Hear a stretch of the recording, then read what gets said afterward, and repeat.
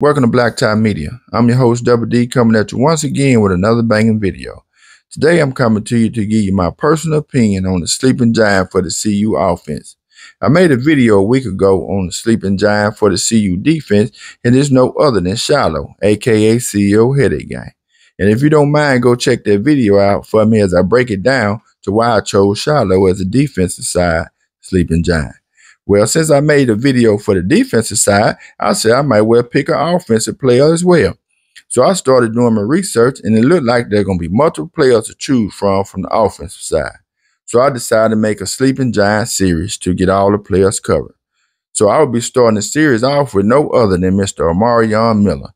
Miller, a true freshman last season, he played in 10 games, starting in 2 against Arizona State and Oregon State. He had his record-breaking game against USC. He had 7 catches, 197 yards, and 1 touchdown.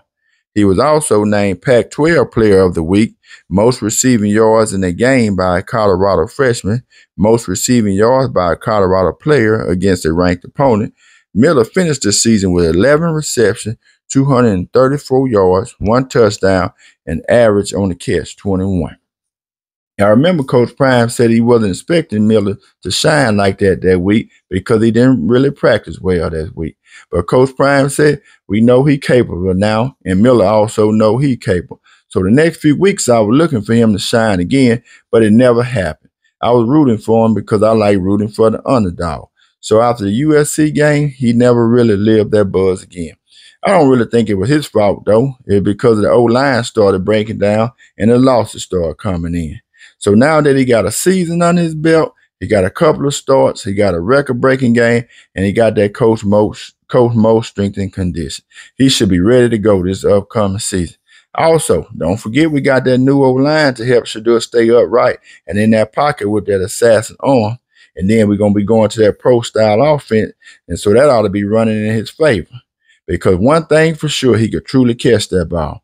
And also, we can't forget that hard-nosed defense that we got to get them turnovers, them 3-and-outs, and return the ball back to the offense. So Miller's numbers should truly double this upcoming season. So this is why I'm naming him one of the offensive player sleeping giant. He will continue to have a breakout season, in my opinion. I think once he gets started this season, it's going to be real consistent. And so y'all just stay with me as I bring you more players that I'm thinking on the offensive side that should have a breakout season. So as y'all all know, this train is at the station loading up and getting ready to depart. So if you with me, as I believe, and you part of this Coach Prime movement, get your popcorn ready, get your prime gear loaded, get your blenders on, you put your prime shoes on your feet, because the first destination we headed out to is that Big 12 championship game.